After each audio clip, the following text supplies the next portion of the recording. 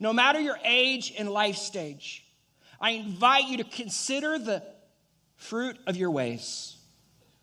The Bible here says, turn from evil and do good. Some of us need to consider the destination that we're currently on as a believer in Jesus to see, is this leading me to righteousness or is this leading me to sinfulness? Is this leading me to righteousness and holiness, or is this leading me to more trouble and problems? You need to analyze the steps, the direction of your life. And right now, if you continue on the path you're going and it leads to righteousness and holiness, do not turn away.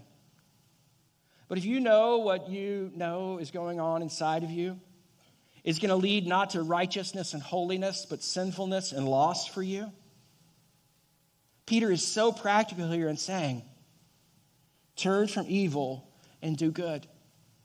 You remove the evil desire and you replace it with good, because your heart and your life are going to chase